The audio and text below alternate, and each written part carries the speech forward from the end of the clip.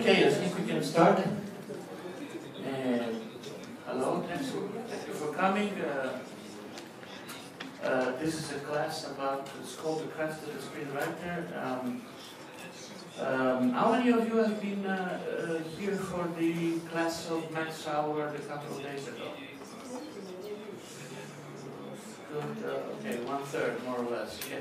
This has said a lot of things that's very, very interesting, and it changed sort of what I was doing, because it was assessing most of the things that in general we have to say about the script. So I think I want to use this hour and a half, a little more, and with, of course with all the time that you want to ask questions, to go a little more deeper into some issues of technique about what it is a script, what it is writing a script, and what is the craft. And I would like to use some examples, because that is great to avoid you falling asleep by listening to my words.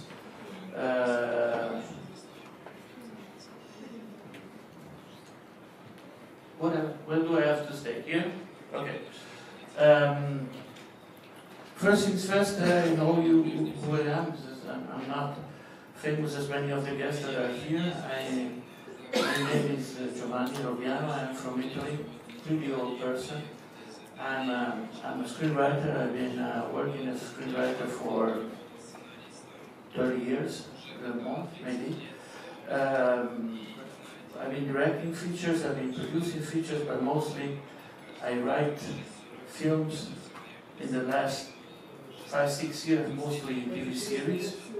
So maybe that at some point we'll try and take a look at some, because it's very popular now, TV series, you all see them, and there are some differences. Some of you are going to be writing for TV and writing episodes.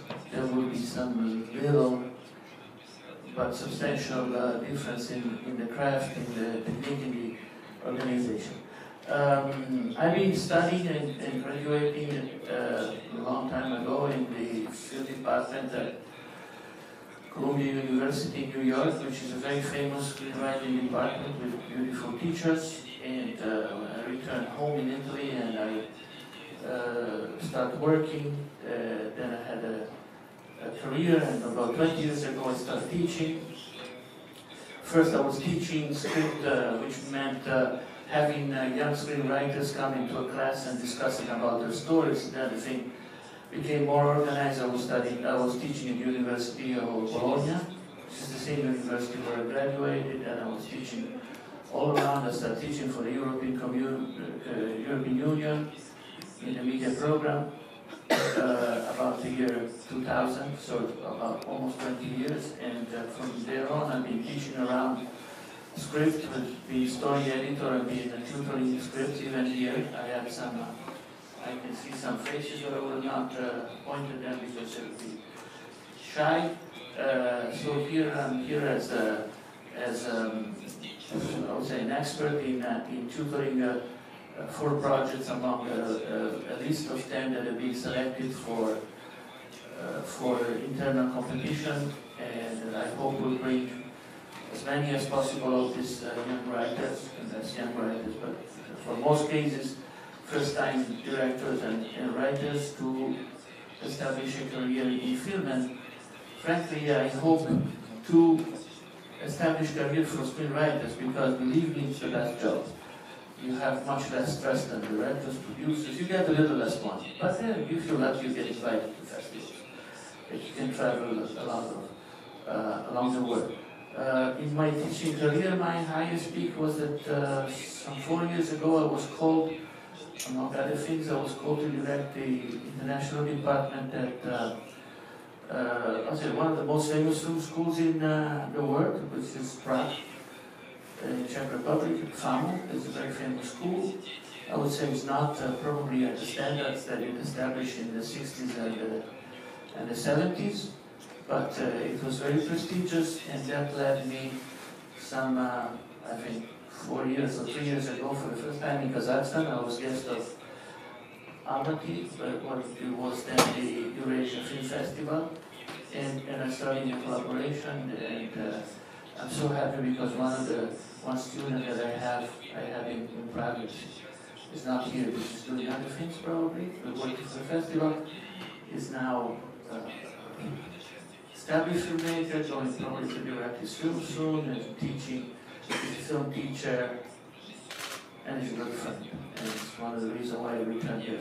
So, having said that, I wouldn't like to spend much time. So, how many of you have a knowledge of what a script is? Please raise your hands. Okay. General, how many of you have a technical knowledge, which means they have experience in writing scripts? Oh, a lot. So we give a lot of things for granted. So I don't have to show you how a script looks, and I can go directly to examples. What I want to tell is as fast as possible to indicate what a script requires, what you need to write a film and to make it into a feature. And for some of you, of course, those who have been writing script, this thing will be pretty obvious. Writing a script means that you're narrating a story to an audience. Narrating a story is sort of making a list, a chronological list of events that happen to one or more characters. So the first element that you have in the story is a character. It's a very, very important issue because you cannot tell a story if you don't know who the story is related to. If you don't know your characters, the story is very generic, and if it's very generic, it doesn't draw any interest in the audience. They get bored and they don't see your film. They leave it. So the most of energy that you spend, and this is something that I would say young filmmakers or initial writer are less careful because they think that their story is a succession of events, or what we call a plot. They spend much more energy and time in setting up a plot, which is a minor, it's not a minor thing, it's what happens in the movie, but believe me, it's a consequence of who does what. So the most important element you have in the story is your character, possibly your main character. The better you know him, the better you know what he will do, the better his behavior will be believable, the better his choices will be understood and will draw interest in the audience. But basically, you can write a story about anything. There are, Americans say that because they like to categorize, think that there are basically two kinds of stories that you write, or two kinds of films that you can make. There are films that are character-driven and those films that are plot-driven. Just to put it simply, most of the stories, more interesting stories that you have are character-driven. But of course, character is doing something. So if you're doing Independence Day, it's an example of a stupid film, but a film that I love, even if it's stupid. Probably I love it because it's stupid. That's about invading the Earth. See, the characters are less emphasized towards or in parallel of what is happening. The extraterrestrials are coming, they're destroying all the planet. We don't have much time for psychology. We have to face an immediate danger. And the dimension of the danger takes over the sort of the internal life or the internal struggle of the character. But sometimes there are some plot-driven things that have very, very strong characters. Some of these characters remain. And sometimes you see films like if you see James Bond, as I said to somebody yesterday, you don't call him to fix traffic, even if he's a sort of policeman. James Bond deals with the high plots. So normally there's somebody who wants to take over the world, and James Bond comes, eats a lot of drinks, sleeps with a lot of women, but saves the heart. Not the heart, the earth, the planet. That's not in English. It's not my modern language. So you are interested in seeing, you recognize a character which you're fascinated by. You're so fascinated that you keep seeing this film for now 50 years, and there's been like at least 10 different James Bond. And I heard that the next one may be black. I heard Idris Elba maybe too. It's a fantastic actor. The next James Bond, but he's a little old. And James Bond characters become old. You cannot have Sean Connery anymore because he's 90. And he cannot be running and save the planet because you just will die in the process.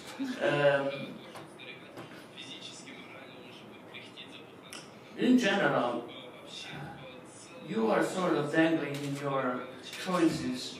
You want to have a strong, you want to have an impact story, or let's face it, we want to go making films in Hollywood, and Hollywood is definitely a different part of the industry where you must have, in order to have a global story, you probably want to invest money doing things like Transformers. But Transformers is like entertainment, right? It's like it's a joke, and I like it. I love any Star Wars.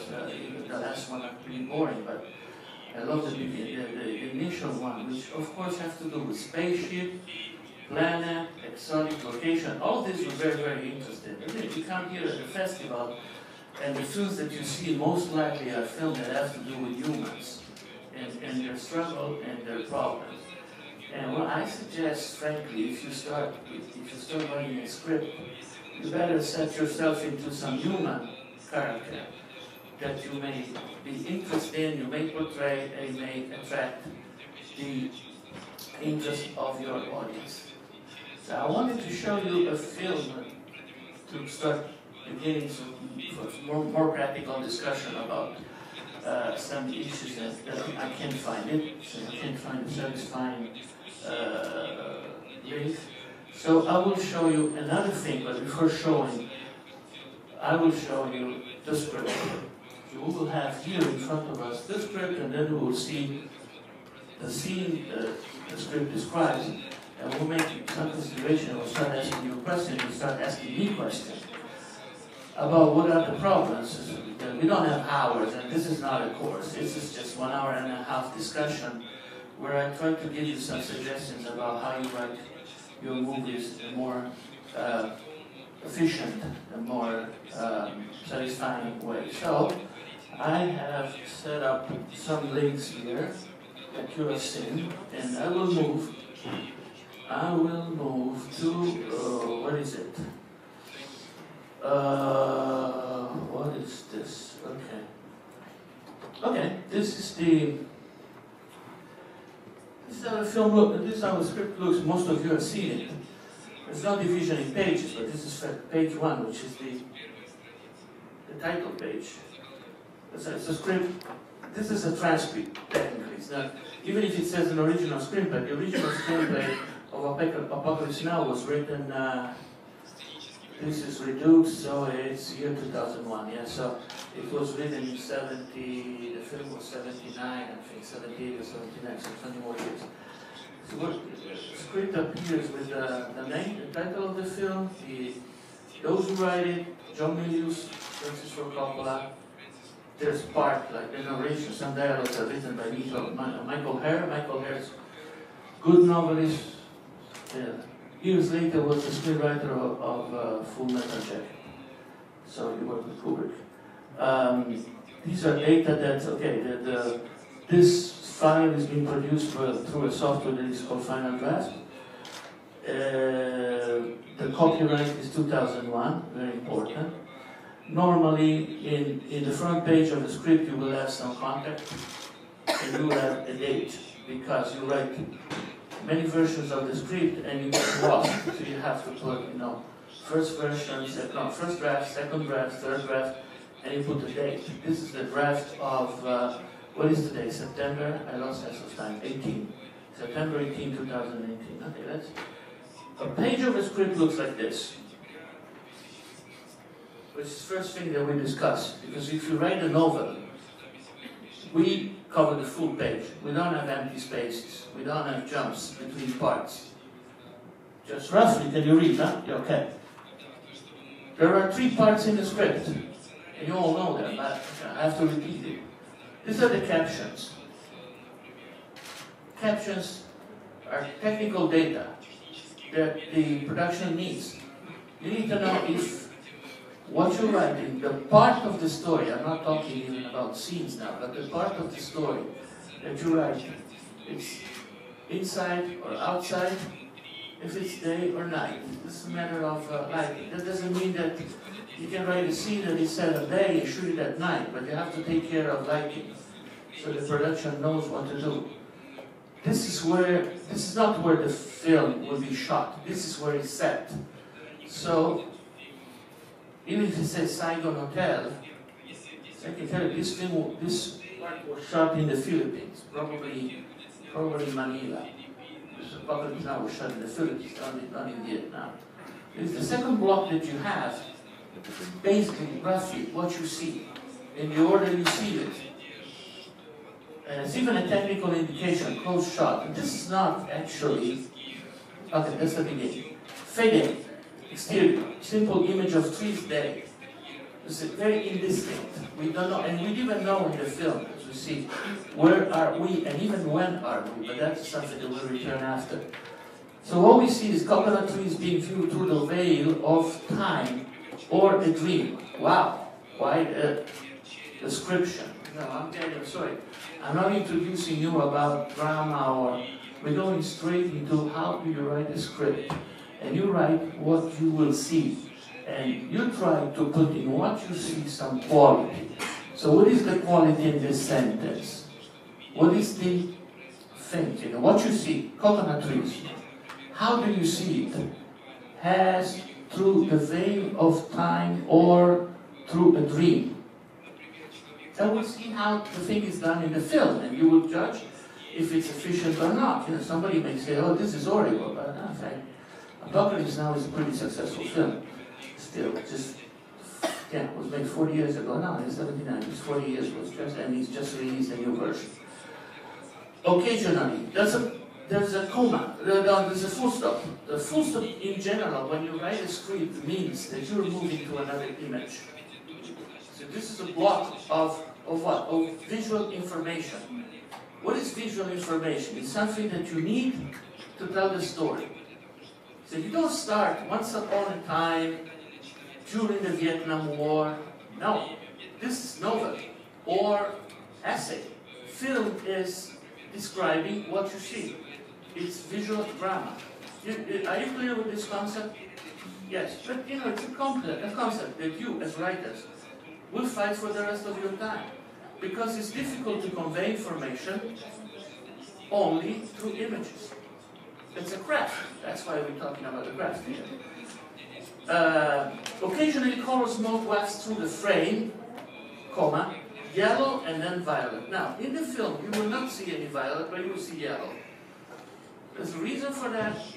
I don't know. This is what the author wants to convey. But he said before that it's through the veil of time or a dream. Full stop. Music begins quietly, suggestive of 68, 69. Perhaps, no, it's not perhaps, it is the end by the Doors. So, normally in the script that you write, you will not indicate that you're using a specific piece of music for a very, very simple reason, which some of you may understand. Why you don't put it? Generally, you have to lower your voice because I'm deaf. Because not necessarily you own the copyrights. The rights, especially of some very famous piece of music, like something from the Doors. Now, in '79, probably Coppola had this music was available for less. But today, if you have to buy a song from the Doors, even if Jim Morrison is a long time dead, the lawyer representing the Doors will actually tear you apart. It's going to cost you thousands and thousands of dollars, euros, and millions of payments. So, be aware about this. You cannot use copyrighted material unless you buy it. So that tells us that this is a transcript because it describes something that it's already in the movie. So it refers to the finished movie. And actually to it. But it's interesting because you see the difference between what is on paper and what is shown. Now moving to the frame are skits of helicopters. Not that we could make them out as that, though, rather are shapes that glide by at random. So all this description, you know, you understand that it's starting on in hoping to give a quality to what you see. So more than a quality, it's starting the process, which is the most important process in writing a script, of creating sense. Tell me if you're completely lost in what I say, because I see faces. What is sense? Well, sense is a combination of some information that you know when you've seen the film, or when you write the film, so before it's done, you have to convey to the audience. You have to convey, for example, the first thing, and it's something that we tend to forget. Like yesterday, and with all the pleasure that I had working with them, I had sometimes the instance, this is a comedy. Okay, how do I see it? If it's a comedy, I must understand immediately in the film that I am allowed to laugh. If it's not a comedy, like it is this film, I have to convey an image that tells me not only where I am in the jungle, but in what kind of film I am. And basically, this sequence will end up with a big explosion, because this is a war film. Now, it may sound obvious for you that if I talk about Apocalypse Now, we're talking about a war film. But that's absolutely not obvious when you're writing it, because the audience doesn't know, and it has to know through what you show them. So you're building the sense. Your first agenda when you start a film is to set in some points that allow the audience to do what? To understand what's going on. The first thing being, normally, who's the main character. In this case, the location or the ambience, or what is called, with a modern word, the arena. This is very industry analysis. You go to talking to some producer, especially international. What is your arena? You know what this arena is. The Colosseum is an arena. It's like a metaphor to say where your story takes place. And it's not the location. It's not Vietnam. It's the war of warfare in the past. But it's also a world where humans are pushed to their extremes by a situation of immense strain, which is not a comedy. So I didn't ask for one, because you understand immediately that is a comedy, because the film starts with jokes. And you laugh immediately. And you set your mind with some correct understanding that the material that is arriving to you is comedy. Whereas here it's not. Now, of course, when you build the sense, everything conveys the sense. Because if you start this film and if you put a happy, I don't know, piece of music, kind of disco, you don't have the same effect of having a song like The End of the Doors that conveys what? Conveys sense, conveys impact, and above all, conveys some emotion. Now, one thing that I anticipate, and I tell it to you all filmmakers, remember that when you will deal with film, you're dealing with a complicated media. And the tendency that you have when you begin is to think that film is mostly images. Now, it is said by wiser people than me that images are, in the film, the part that talks to your brain, because it gives the greatest amount of information that allow you to construct the illusion of reality that the film conveys. Tell me if I'm too complicated or sort of philosophical. Am I? Oh, good. But the emotional part of the film comes through the soundtrack. Sorry to tell you. The music and the dialogues. Now, the dialogues are not just words. The dialogues are a part of what the characters, and therefore the actors, yesterday I had dinner with an actor, we were discussing about that. Actors are not just saying words, that's just mere information. Actors are living. A part of our life is communication. In the film, the main form of communication the characters have is what they say. So, in a film, as you will see through the examples, character is revealed by his actions, and the most immediate action is what he says. So don't use dialogues to give information. I'll give you an example that may sound stupid, but it's sometimes when the greatest fear that we have when we write a film is that they will not understand. So I need to give more information. because they, which is you, the audience, will not understand. So we tend to overdo it. And we tend to give audience information that should be granted. Now, let's have an example. Imagine that you are coming back to your home, to your family, which is a system when you have a lot of information, you know who's who, and you know the characters. And it's like, I approach my son by telling, hi, how are you, my fourth son, 15 years old, having been born in this town and being a little rascal. And of course, my son is a little rascal, will reply, Dad, are you stupid? No? Because there are things that you have to imply, otherwise the audience feels bored because you're throwing them with information. And I love the image that Max had of the sponge. I used it for 2 days. That's a beautiful image. You fill a sponge with water. Like I'm filling my son with a lot of water, telling you have to study, study more. And he's like the filled sponge, you know, all the study goes down and doesn't stay. But that's a problem that I have. It's my problem. So the person in the film has his own problems. Our problems are the essence of the lives that we conduct.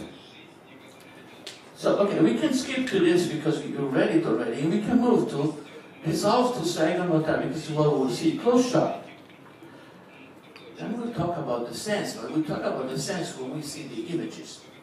Upside down with a stubble covered face of a young man, his eyes open. This is P.L. Willard. Look at that. That is fantastic. Intense and dissipated. That's the description that the author gives us of the main character. He is intense and is dissipated. What it means a lot and it means nothing. But believe me, that's a very, very strong definition of a character.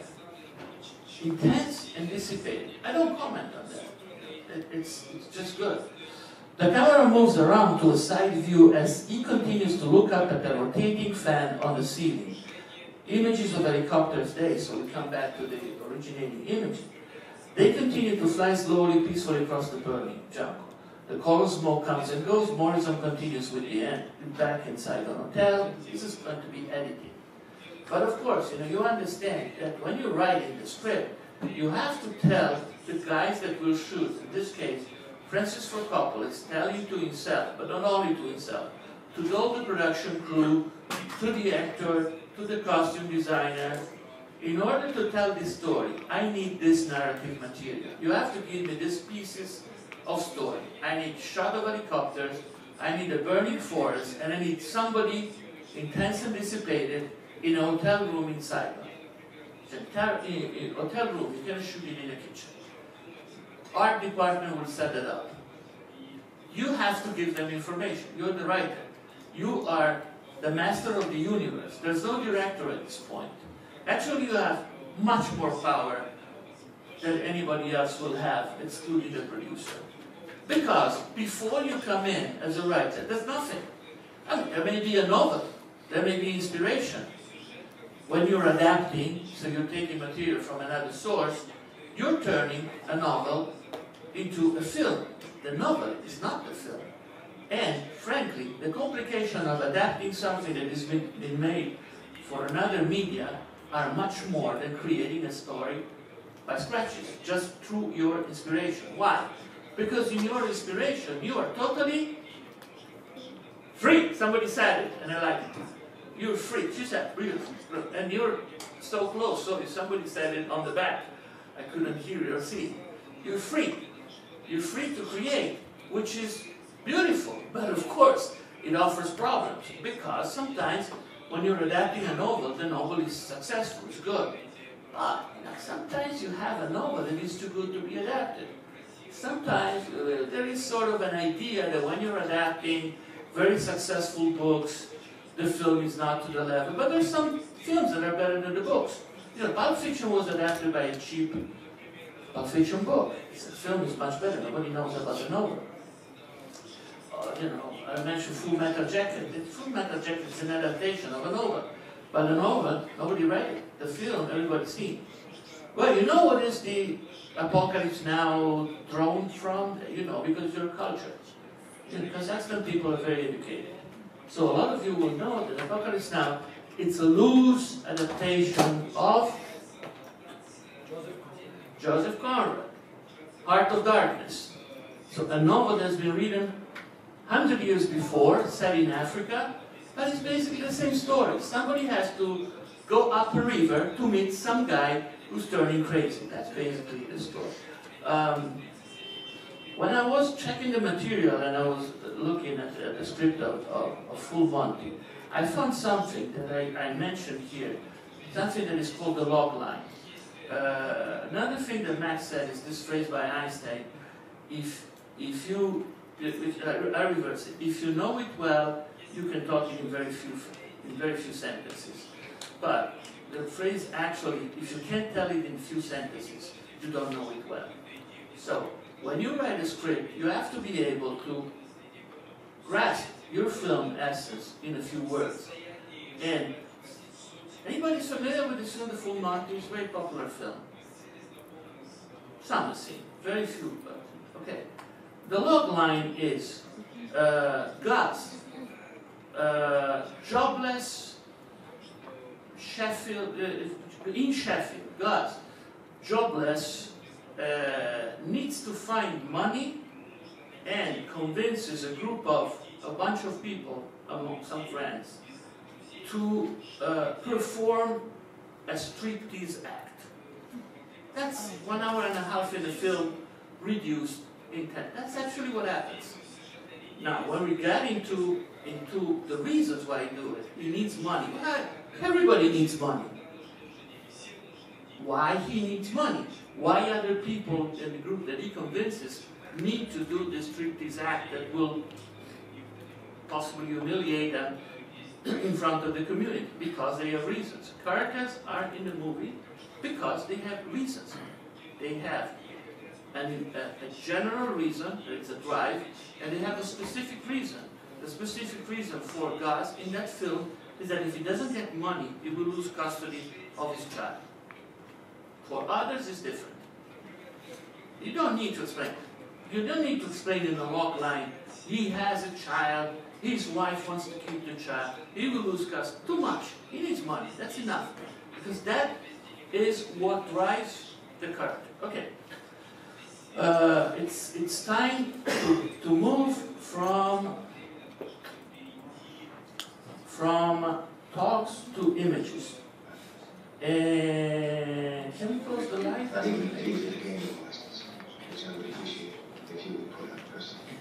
What? We're not talking. Okay, take your seat, but take a look. All right. You see, perfect, and I come closer to you. Talking about screenwriting, talking about film, the point is that what I'm more interested in my life now is reading and understanding film language. I think that if you understand, and when you understand film language, you are better screenwriters, definitely you're much better filmmakers, directors, whatever you are, producers, because nowadays you have to be able to know more or less everything. So what we're doing here is that through this few minutes that we see, we squeeze all the information elements, because telling a film, as I said, is giving the audience information. Now, the first thing that it's clear to you is there is no dialogues here. So all the information that you get that from two sources, the images and the music. Now, what is the title of this song? Okay. But this film is beginning. So, don't you think that there's in some way strange, or there is a purpose in starting a film by listening to somebody that says this is the end? And to add to that, what you see in the film, if you see in the film, when it is happening? When, not when. No, I mean in terms of in terms of the time of the story. You see in the film. No, you don't understand my question. What you're seeing in the film is the actual end of the film. It's the destruction of the village where Kurtz is hiding. Everything in this sequence sets you and drives you to understand the features of the film in terms of the symbols, the theme, the tone. This is no comedy. Is it clear? How do you say it? Give me some answers. Why you say it's no comedy? Because you have destruction. What you have at the end of this traveling pan when Willard is sleeping? The gun. A gun. You have a person that sleeps with a gun under his pillow, which tells you, you know, in a bad script, somebody will say, I have to sleep with a gun because I am scared. No, you see it. You understand because you see it. And believe me, this is the craft and the gift of film, that you starting to react to a story by having stimuli that affect you and touch you without being obvious. Why? Because they make your brain work. Work through association. If I see this, why do I see it? What is the meaning? And I'll go even deeper, because this is the first layer of symbol. Why do you have these images of helicopters and these images of fan? What conveys to you? I'm sorry, I'm not asking questions. If you don't answer, you're bad. No, it's a rhetorical question. Somebody, not only somebody, all of you gather that information inside, because these are repeated images of circularity. And if you start a film by telling this is the end, but it's the beginning, you're telling that this story doesn't have a beginning and doesn't have an end, because it's a circle. And you know that the circle doesn't start and doesn't end. Tamakari, as you said. I don't know if it's whatever. Not only, how do you approach, I can tell you, Captain Willard, the main character of the film. How do you see him? Well, the sleepy... Upside down? Like... Well, my dear, upside down, capsized. So the opposite of normality. Because if I look at you, you're straight, you're not upside down. And I don't talk to you like that, because this is abnormal, not normal. So this character is a character who is cursed, which again tells us that everything in this film is not normal, linear. Everything turns. You don't know, and you cannot know this event if he lived them, he's imagining them, or he portrays them in the future. Nothing tells you. You don't know. That's why I said when. When is very important. You know that he's somewhere. In the next scene, he says, Saigon, I'm still here in Saigon, waiting for a mission. What you see him doing, and I'll go on the next sequence, is a person that is waiting. But what can you tell about it? Do you recognize is he intense and dissipated in what you see? I think so, because he's waiting, but he's definitely mumbling, thinking. He's sweating, so he's not at ease. He's sleeping with a gun on his back. You have immediately a sense of some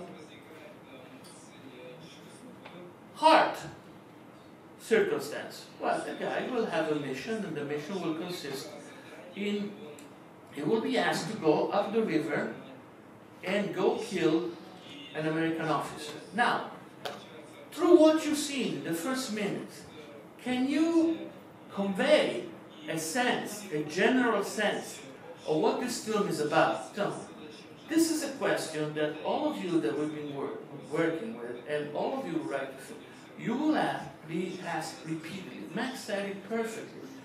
Finding Nemo is not about fishes. It's about growing. It's about becoming an adult. It's about becoming a responsible father. It's about losing your fears. Now, through what you've seen and these continuous images of abnormality, you probably start to approach, without anybody telling you directly, that this film, it's set during a war, but it's not about war. It is, I will tell you because we don't see it, it's about madness. Because when some American officer is asked to kill another American officer, which is the next scene in the movie, he looks at the general. There's a beautiful scene. There's a young Harrison Ford that is called to meet two officers, and they ask him, they order him for a mission. They don't order. They ask if he can perform this mission. What is the mission? And they start describing what he will do. You will go up the river, you will, and then there's an officer, and eventually they ask without asking. It's never said in the scene. They don't say you have to go and kill him. Actually, they use a beautiful paraphrasis. You have to terminate the command of Colonel Kurtz. And Willard, the same guy, looks at them because he doesn't understand what is asked. Terminate the colonel? Because to terminate the command of somebody, you probably have to kill him. Nobody tells him, kill him, because it's something absurd. Normally, in a war, you kill your enemies. You don't kill your allies or the people in your... And whatever happens in this film, it's an instance repeated through accidents, through events, of what is the madness of war. You will have a very famous episode where a major attacks a village and kills a lot of people because he wants to surf in the morning. Surf. Somebody told him that there's a nice wave. Okay, let's go destroy the village. Kill 200 people. Why? There is a war reason? No. There is a beautiful wave. And Wheeler is the witness that sees these events deploying in front of him, and he loses the sense of what he's doing. And he understands that Kurtz, the one that he has to kill, is not crazy as they say. It is mentioned on this person believes he's God, and he's lost his mind, so he's crazy. And the more Wheeler approaches him, the more he realizes that Kurtz, Marlon Brando, is not crazy. He's the only one that has understood this madness. And he decided, as he said, to take action. As this is the word of madness, I will kill everybody, because everybody's mad. That's the theme of the movie. Now, the theme of the movie, you cannot tell it so directly. You know, somebody that stands up and says, you know what, in my experience here in Vietnam, I understood that this is madness. Because you can't reveal what you will use 3 hours to entertain your audience with. But the more you get into this sense of, and all of these images of being not normal are designed to give you the sense that nothing that happens in this movie has a logic. As a logic, inner logic. Now the film has the logic of narrating a story, so it's consistent. What it portrays is a world or a universe where logic is completely lost, where actions are decided without any rationality.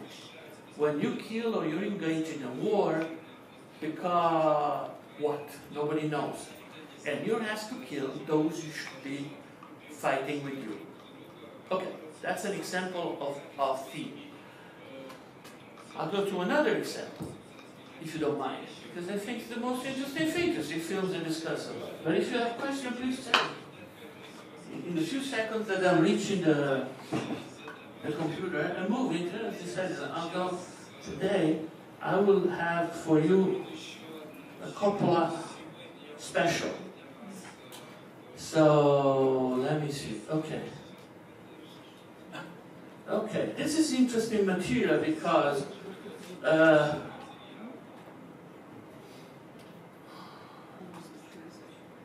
Let's see this. No. Script, Godfather. Godfather script. No, it's the same thing. Okay. I want you to see something that is, look for example at this page, if you can read it. Open, please.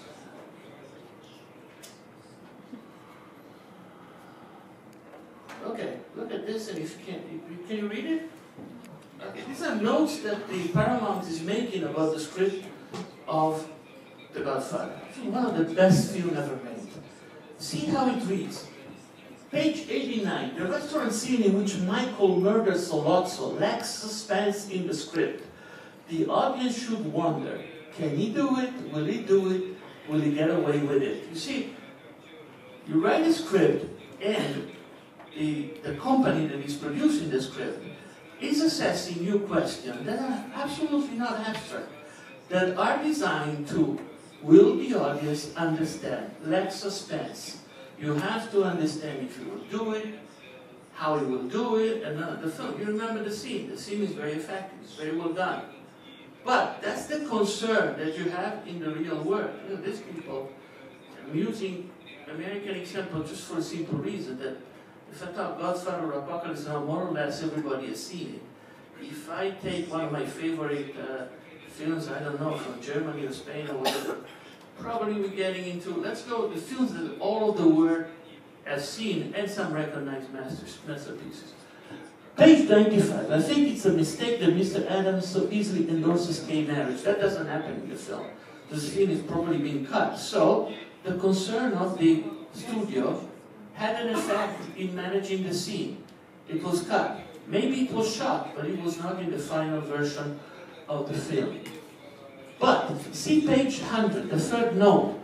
We have a construction problem in that Connie, it's written here in some way, in that Carlo and Connie have been out of the story for so long. You know who Carlo and Connie are? The film starts with the wedding. That's the wedding of Connie, which is the only girl, the only daughter of Vito Corleone. It's a very long sequence. It's 26 minutes long. During the wedding of her daughter, the Godfather meets people that are asking him favors. And Carlo, who's the husband of Connie, he is the person that will betray the Corleone family. And later, Michael will kill. I don't tell you what the Godfather is about. You probably all know. If not, it's a good thing to see it again. But the Godfather is the story of the most important man in the mafia in New York, which is Italian, of course, and Sicilian actually, and his son. And it's the story of how the son will become the new Godfather. Because Vito will be shot, will not be effective, there will be a very long period, and the family will try to keep its power. But it's a film about a family. When we will see the scene, the opening scene of Godfather, I will ask you in the end, and if you have the capability of reading film material, you will understand clearly what the film is about. And don't mix what talks about, which is the mafia, like as Apocalypse Now talks about the Vietnam, talks about on what it is about, which is different. It has to do with the theme, not with the story that it tells. So you have to understand that a good story has two layers. One is what happens, where it happens, who it affects. The second is what it means. And stories, you cannot write 2,000 kind of stories. You know, once in the 50s, some guy made a sort of category of the stories that you can tell. And he came short of 20. Stories are about revenge, are about self-elevation, are about reaching a goal, are about wealth, most likely, are about fighting a strong conflict, like somebody wants to kill you or somebody wants to destroy you, so about defending. These are the dynamics, the conflict. And the themes are referred to, if I am the most powerful man in the mob, in crime, and somebody's trying to get the power from me, then the film is about power. It's about what it means to be that powerful. What choices you will make. Well, in The Godfather, Michael, who's Al Pacino, who becomes the new Godfather, gets this power but destroys his family. And since the film is set in the family, at the end, he's the new Godfather, but he's not successful. Because Vito, Marlon, again, was able to hold power and to hold the family together. Michael is not. Vito, even if he's a ruthless murderer, is sort of portrayed like an ancient, wise king. And Al Pacino is a ruthless young prince that will stop at nothing. And as this film is very powerful and very effective, there is a very clear condition that is set in the beginning. In the beginning, in the first sequence, that Michael doesn't want to be involved with the mafia. And Vito doesn't want his son to become who he is. So, again, if somebody wants something and that something doesn't happen, we understand that this film is about power, but it mirrors another huge theme, which is you cannot escape your Destiny. I love these two girls. Your destiny. Because destiny is a force that humans cannot fight. You know, we live on the purpose that we are immortal, but unfortunately, I've been informed, sometime we will die. So why do we struggle? No? It's useless, yet we do it. Because it's the sense of our life. Now, our struggle takes different forms. We want to become filmmakers. It's difficult. I will have to put a lot of energy and all my life towards that goal. Is it useful? Ultimately? Well, you know, somebody would say, when you're down the ground and you're completely forgotten, why did you struggle so much? In fact, some way to see life through spiritualism tell you to just observe and think. No? Because there's different meaning in their life. I am not particularly religious, but I respect this point of view. In film, you have basically and inherently one person that is fighting to get something, even if it's minimal, like I have 2 hours to give to give this parcel to somebody, or even if it's I need to save the world. And you combine all these things. What is the fourth? No, just for the please elucidate the murders. Okay. Page 109, we're towards the end. The use of flashback technique in only one piece in the screenplay is jolting. There's the technical things. We should have all this, all the material, but in general, now look, you can do anything you want in a movie. And some people come up and tell, don't use flashback, don't use voiceover. Okay. Some of the greatest masterpieces, and I was reading to prepare this class, and I don't want it because it's a very, very old film, the script of Sunset Boulevard. It goes against every law of drama. You know that the main character is dead at the beginning of the movie. He's telling the story backwards, so in a long flashback, and using voiceover at all times. Yet, it's Sunset Boulevard. We're still talking about that 70 years later, which, you know, it's a good feeling when you make a movie. That long after you will be dead, your film will survive. So, don't get this, this again, you know, I completely agree that I fell in love with Max by having breakfast with him. Don't be formulaic. Formal is one thing, formulaic. Formulaic is even when they tell you not to do this. There's films where this is perfectly, some of the greatest masterpieces are those who go against the rules. But, as it was duly said, you cannot go against the rule if you don't know it, and if you don't know it really well. You have to know the fundamentals of drama. And the fundamentals of drama, the fundamental of drama and the fundamental of film, which is sort of drama, is one person with some specifics has to do something to solve the problem. And you are following the story with a purpose. Will he do it or not? If you don't raise this big question why, which is not a why, another kind of why, you know. The problem is when somebody seeing your film asks directly to you, the author, why is this happening? I don't understand. You have to let them understand. They have to understand what's going on.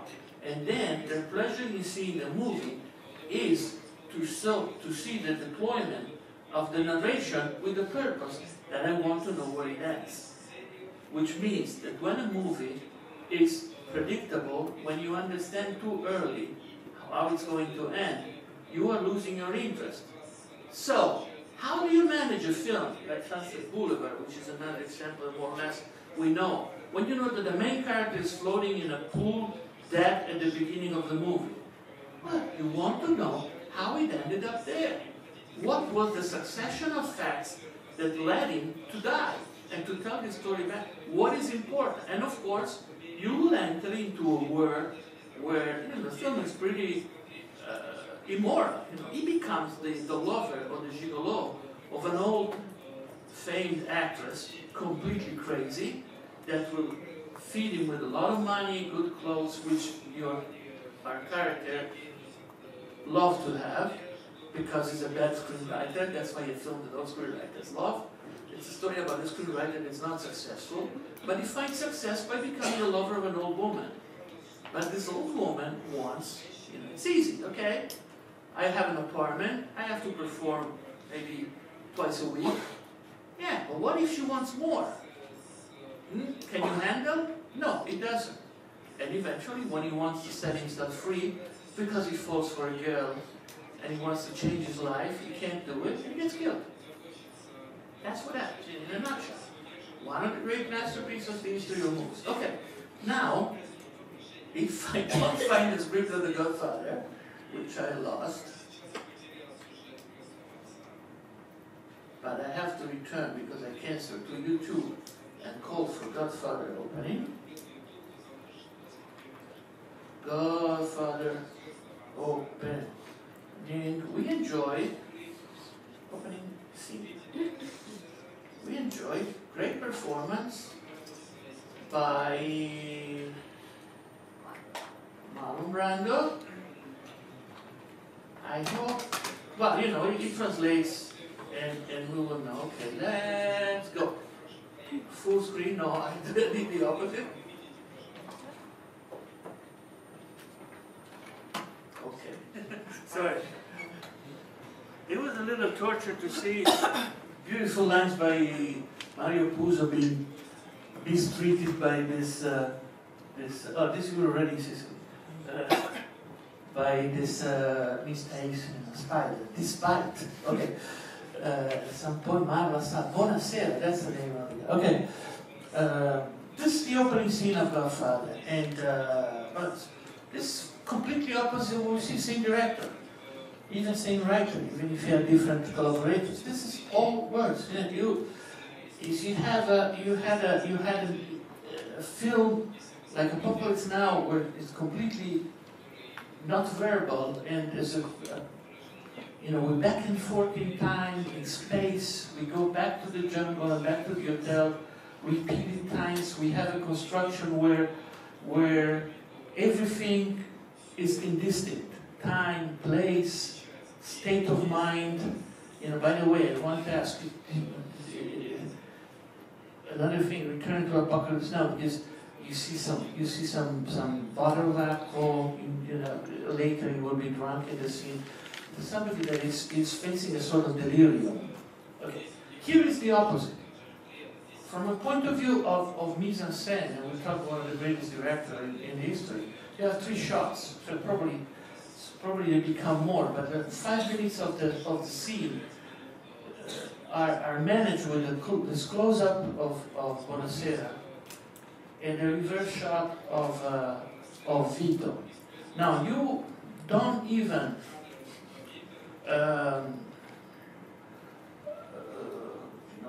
perceive, you just see it in the end, that when the film starts, it's just this very, very slow zoom back, because it's not, I had a discussion once with a student, no, that's a traveling, there's tracks, no, there's no tracks, it's just the zoom, because, of course, you cannot put, it passes over a desk, and when you're experienced of set, you realize you don't need to have an upgrade. Now you will have a gimbal or devices. This is 1972, and you are opening the space, and you are revealing Don Vito just with this movement of. That's why I said take attention, where you just a little indication of the hand. Pay some attention. Give him an handkerchief because he's crying. Okay. Buonasera is telling his story, is coming to Don Vito. We don't know where we are, the film is starting, where, when, but we are definitely in a room. There's a sort of ritual, and this ritual, okay, you're familiar with the film, you've probably seen films about the mob, about the mafia.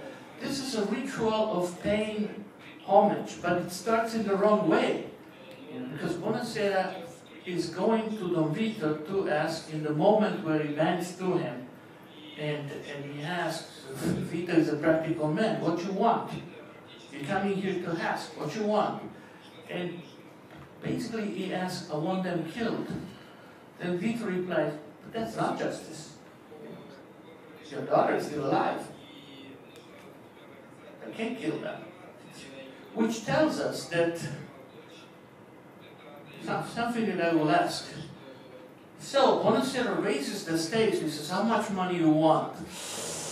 And in this moment, in the scene, you understand by a movement that what Buonasera says, it's at the verge of being really offensive.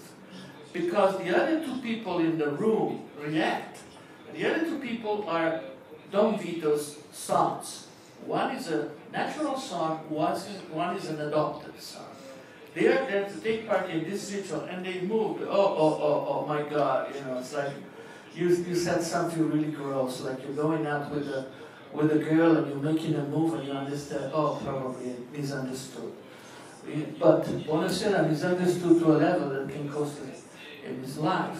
But Vito again replies with some sort of patience.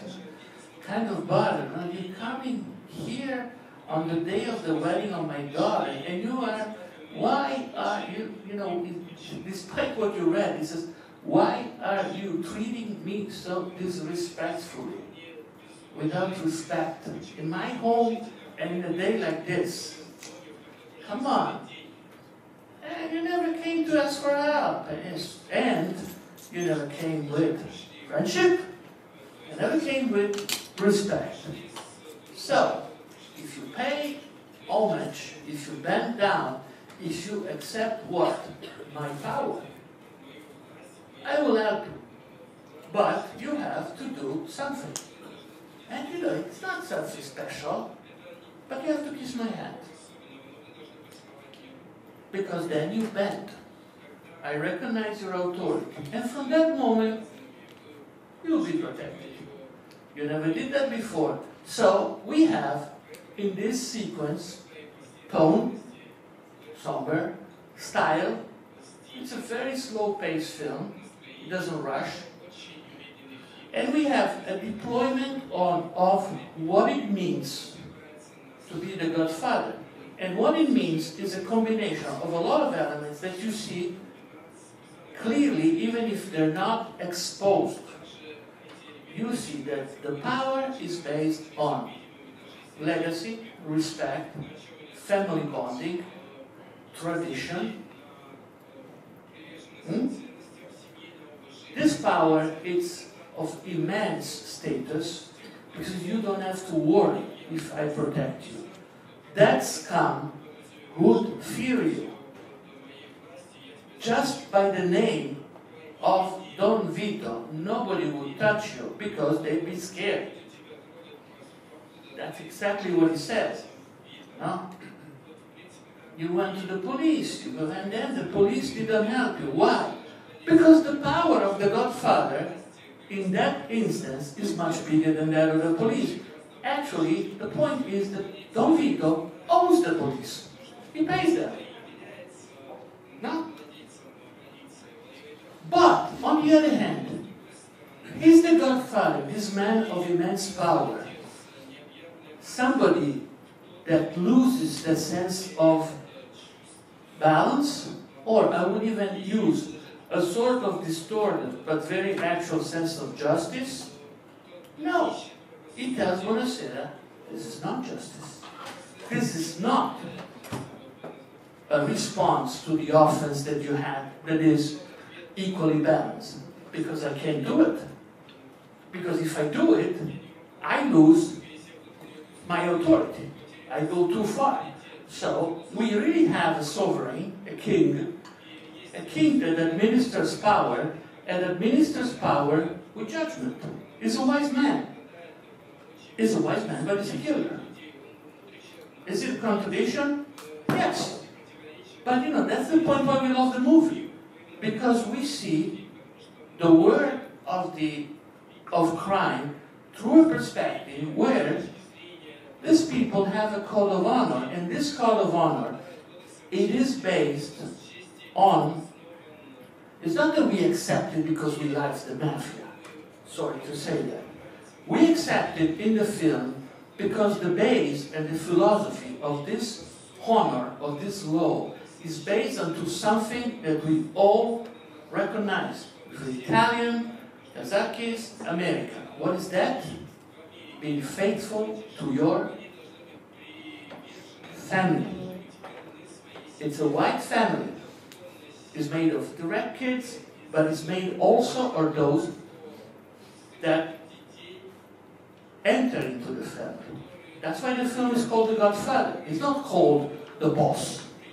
Because the Godfather is a member, is an authoritative member of your family. Actually, it's the person who's the Godfather. It's the person that takes care of you. You have a Godfather. I think even in any culture, there is, or you have a sort of a mentor, of an authority in the family. So that is something that we can recognize. And we immediately, even if we don't sympathize, we immediately range Vito at some level where there's no messing with Vito, there's no, no kidding, he's serious, but he's balanced. And this comment that he has in the end with Tom, with Robert Duvall, which is his lawyer and his adopted son, is we don't want to be carried away. Give it to somebody that we can trust. Clemenza. And final comment. We're not murderers, despite, that was the word, despite what this undertaker thinks. Because Buonasera is an undertaker. He deals with dead bodies. And what is the price that you pay to have the protection? Is it money? No. It's one day you will pay it back. And you will pay it back by fixing the dead body of Sonny, which is one of the two persons that you see in the scene. James Camp is the member of the family that is bound to be the new Godfather when Vito will pull back. Sonny has a problem, though. He's stupid. It's lovely. It's the character I love most in The Godfather, but he's stupid. He always made the wrong choice in the wrong time. The new Godfather will be Michael, because Michael is brilliant, he's clever, and he's different. Now, without getting into the scene, because we don't have hours and hours, if I like doing it, Michael arrives at this party with his girlfriend. His girlfriend is American. Everybody in the party is Sicilian. They like have a flag. Sicilian flag is red and yellow. They all look Sicilians, and I'm not. I'm from the north. And there's this blonde girl, Kay, Diane Keaton comes, and Michael is immediately different. His girlfriend is American. These people are Italians. Tom is American, but he's been adopted in the family because he was, as a kid, he was an orphan. Okay, what time we have? 10 minutes. I'll leave it to your questions. We can say even some more 10 minutes.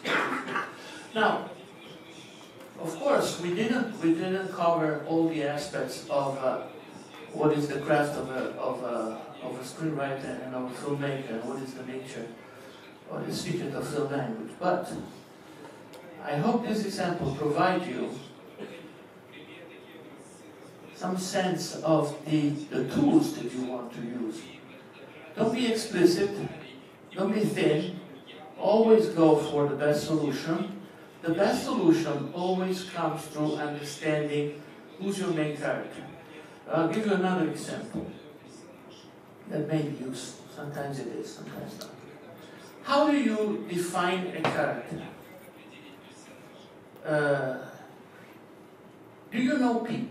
Do you really think that you know people in your work? People have secrets, even members of your family. But you have lots of information with them. And anytime you meet a person, anytime, in your normal life, something happens in your brain, which is something that a screenwriter makes relentless. Screenwriters are very, very curious. They want to know about people. We like people, and we're very curious about it. We would like to know about you all, what you do, who you are, what is your family, what is your job. And some of you all will know. But what happens in your normal life is that you meet a person, even if it's somebody that is selling you, I don't know, the newspaper, and there's a process in your brain that starts scanning and gathering information. And you put this information in a sort of file. Now basically what you want to know about another human you're relying with are two things. Can it be useful or is it dangerous? So there's an issue of, can I get something, or do I risk something? When you risk something, you try to avoid it. Sometimes you answer very badly, say, I don't want to deal with you, I'll go. When you think you can get something, and I don't mean money only, even if money is important, the essential part of our life is to survive. To survive, we need other humans. If my job means, in short, like your job, like all the others here, that at some point you sit in front of somebody else, and what you have is an idea, and what he has is some money to turn your idea into something, complete a film. It's if you think it, oh my God, how can I do it? Well, you know, it happens every day. You sit, you convince somebody, look, my idea is great. And he thinks, maybe with this idea I can get something. Prizes, money, prestige, travel, connections, whatever. That's the trade that you make. In order to make this trade, you need to understand who you're facing. When you meet the person that you will spend your life with, you start asking yourself, can it be the right person? And you just send probes, ting, and you judge the answers. I don't like this thing. Oh, I really like that thing. I like the taste that she has. I like the way she moves. But that's just an immediate superficial. And you want to go deep because you want to know if you can trust. That's how you make characters. Not that you find, because in film, the characters you probably more interest are those that in life you want to avoid, the dangerous ones. Because we live in a life of, or we try to live in a life of comfort. That's why when you make a movie, we want to portray what upsets us, or what puts us in some sort of danger, just because it allows us to travel a territory that normally we don't pass. So we don't have to do with murderers, but we're very interested in film about murderers. But if I know that there's a murderer here in the room, I want to be somewhere else. But if there's a film about a murder, I sit. I'm curious. thieves, bad guys, and of course exceptionally good guys. But you know, good guys that behave in a way, because there's nothing more boring in a film than a good guy that behaves like a good guy from the beginning to the end. The people that we like in movies are those who are making unpredictable things, because they surprise us. There's some people that are like, you know, mid-class professors, boring people. But there's one that, you know, it helped you something, that it got an influence on you, and so on. And in general, to make this job, you have to have a range of being interest to basically everyone. And also to like, because by liking people, what happens is that you get deeper information, you get more information. So you add to your knowledge and to your skill. You become, yeah, I know, I understand people. Then you will get disappointments all the time because it's their human nature. But it's a very interesting way to, and of course, you know, you have to be a little tolerant. You can't be racist, biased, against this, against that. It's just reduce your possibilities. Okay, I'm all yours. I had another technical question. Can you talk about your writing process in terms of scheduling? Like, do you write in the morning, in the evening? How many pages a day? And how does your writing process look? And then another part of that question is, do you work out of an outline? And when do you know when you shift from an outline to a first draft? Okay. I'm an old guy, so I work when I have energy to do it. But you know, despite the irony, when you work in on a commitment, professional thing, it's very good to have a routine. That doesn't mean you have to work 8 hours a day. You know, a good 2 hours. You sit and you know, in our job, and I you know, I talked to a colleague. In our job, the most work is thinking. The most thing is just sitting and just trying to get, even if you're in front of the computer, you don't write. You know, you may write notes, they're useful. But you think. You see films because you keep adding to your wardrobe. I know, just like when I'm talking to others, I make it, look, in this film, there's something that this thing is film. See, my film is a comedy, and this is Independence Day, which is a comedy, by the way. Yeah, but you know, that scene, that this relationship, that it just shortcuts, you know, in other words, to arrive to the effort. I would say that in the modern world, you know, I'd say something industrial, writing the script, writing the draft is the least thing. Especially when you write, and now I've been doing it for 5-6 years, when you write series. I've been working on a big series now 4 years, and we haven't, so 1 year ago, I wrote a draft of the pilot, but it's long gone. We will start writing the scripts probably in the fall, but we spent years in setting up the story, which technically is a very, very detailed outline. There's a difference between film and TV series. TV series, the outline is the absolute. In fact, it has a term that you probably know. It's called the Bible. You define everything, and the writer is just, you know, we hired a writer who's a film writer, and not me, the producer. I'm showrunner on this, actually junior showrunner, even if I'm older, 15 years of the showrunner, but I'm junior because I'm second and we hired this film scriptwriter, very successful. He has great films on his back. And we give him the outline, and he starts changing this page one. He starts reading. No, wait a minute. This is not happening in the outline.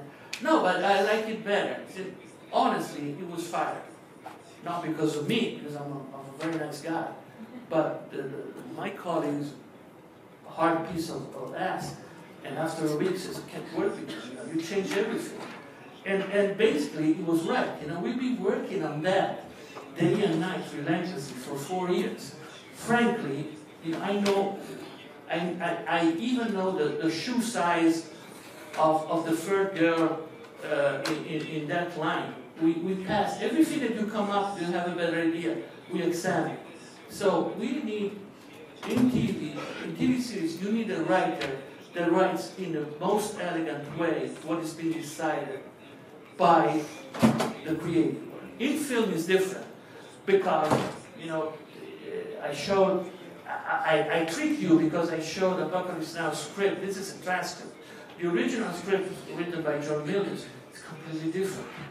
Completely different. Whereas, Godfather, you take the novel by Mario Puzo. Godfather is an adaptation. And there are, that dialogue in the novel, it's the same. It's amazing. So Mario Puzo is an amazing writer. Was an amazing writer. So you have an adaptation. There is a film I was considering to show. It's a famous comedy, The Graduate, Dustin Hoffman. You may have seen. It's a film now 60 years ago, not 60, 50. And if you read the novel by Charles Webb, the lines, the funny lines, are exactly the same. Who wrote the script just translated what was in the book. So that was kind of an easy adaptation. But of course, you know, sorry if I continue on this. One of the greatest adaptations of our days is Silence of the Lambs, Thomas Harris' novel. I don't know if you read the novel, but you've seen the film, Jonathan Demme.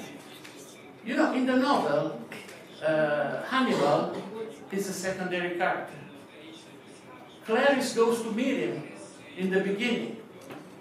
He gives her some suggestion. And then for 300 pages, she looks for Buffalo Bill. The genius idea of the writer Ted Talley and Jonathan Demme, who died married once, poor guy, he died 3 years ago, great director, was to cut off, and by reading their material, you know, here there's a character that is legendary. And in fact, became so legendary that 20 years later, we still have the series about Hannibal, because Hannibal Lecter is fantastic. And so you make choices. You make choices that may be very, very sharp. You know, one of them, there is like a legend in the industry. Proust cannot be adapted. People have, you know, Visconti tried for 20 years to adapt La Recherche. And they came out with a script that it can't be named. But there's another legendary novel that nobody wanted to approach, which is science fiction novel, a very famous one, Dune.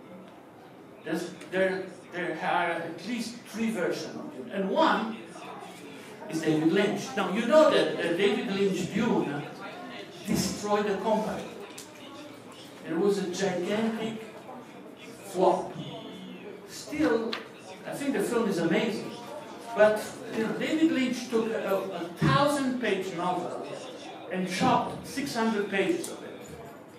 And in the film, there's a moment, I don't know if you remember, like, you know, if not, there's a moment where it has a sort of summary. It says, meanwhile is 300 pages of the novel. And frankly, things happen in the film that you don't understand. But to me, the film is David Lynch's at his best. It's fantastic. It's great. It's pure entertainment. I don't understand much of the connections, but it's great. Okay, please.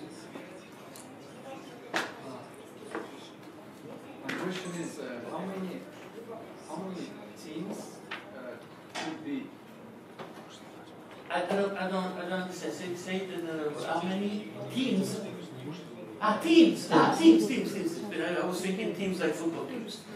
In a film. That's a good question. Now, Godfather has many teams. The family, the power, the fate. It's a film that starts by somebody who says, I believe in America. So clearly, it's a film about America. Actually, it's a film about how America changed, how the crime changed. It was a family business. In the film, if you know, there's a repeated mantra, there's a repeated sentence. Business is not personal. It's the story of how the business of crime passed from being personal, family, to become industrial, business. Because Vito, and I'll give you an example of him. Vito takes all of his decisions based on the family's interest. Michael takes all his decisions based on business interest. That's the difference between the two. And that's the tragedy of the story. Because Michael was protecting the family. Vito was protecting the family. Michael destroys it. So there is a theme, even in that. I would say, Apocalypse Now is a film with a lot of themes. If you're able to gather a story, but you have to understand, you know, the size of the story defines its span. You have to be able to understand that Full Monty is a very, very simple, non-pretentious film. But then, maybe the themes are attached to a film even because it's so successful. Because, of course, it became a film that was very important to set a lot of things, you know, how do you fight for your dignity when you don't have a job, when you don't have money, when you don't have and to fight for your dignity, you have to explore ways that you will never explore, like getting undressed in front of others, which of course is a paradox. So, compared with the size of your film, the story that you make, there would be I call this, when I talk to students, I call this film potential. There is a potential of film to be commercially successful. And there's a potential of being, of having bigger content. Can I make second part of this question? What's the difference between 36 dramatic situations and theme? What's the difference? Difference between dramatic situation and themes. Dramatic situation is something that happens in the movie. Theme doesn't happen in the movie. Themes is what the movie conveys. Dramatic situation is, I am the head of the mafia, somebody wants to kill my family, what am I doing? Which of course is a huge problem. It's a big dramatic situation. Because it has to do, it can be rephrased in, how do I keep my power? Power is the theme. How do I keep it is the problem. Dramatic, you know, drama means action.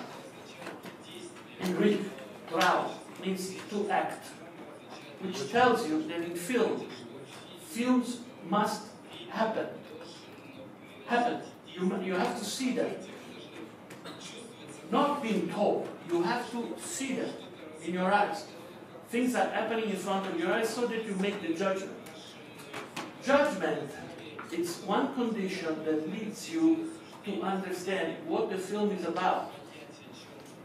It may sound thin, but it's a big difference. And eventually, you will be clear. Any film that you see, and that you've seen here, I don't know how to make an example, because the only one that's seen is the Dragona, and already Max trashed it. But I think it doesn't have to be trashed, but it's a little mess. It's a little mess. There's too much to handle. What happens in the film? It's the problem. Let's forget the traveler, but there's a community that is under the power of an evil force, and they will fight to get their freedom. Now, that is what happens. Now, the theme is, to what extent will you go, or will you be courageous enough to rebel to a negative destiny? Of course, I'm talking of a fairy tale. And in fairy tale, themes are very evident. But, you know, I'll give you an example about that everybody will understand in terms of history of drama. The best screenwriter ever is Shakespeare. Any of the Shakespeare tragedies, you tag them with a theme. But you know, let's say Othello is a tragedy of jealousy. Lear is a tragedy of ambition. But what is the dramatic problem or the dramatic action? Macbeth wants to be king. It's not a theme. Of course, being king means to him something that is essential to his life. You know, Othello wants Desdemona. He doesn't want to be jealous.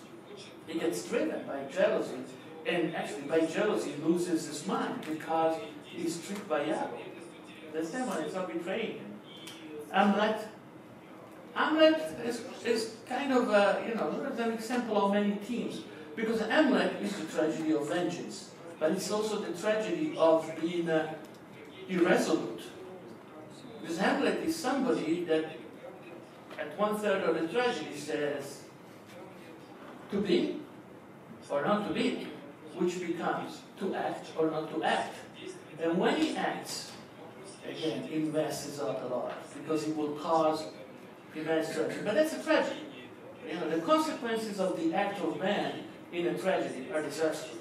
And we can go on with all of the others. Now, Theme Lear. Lear is the tragedy of not being respectful of your old father. I don't know what is the word but you understand this, I don't know if I'm answering you, but don't make. I'll give you a simple thing. Dramatic theme is something that you express directly in the film. Theme is something that the film refers to. If it's enough. Yeah. Yeah, she was there. Okay, I'll be out here answering you. Уважаемые гости, да, если вопросы, вы можете задать их лично, да?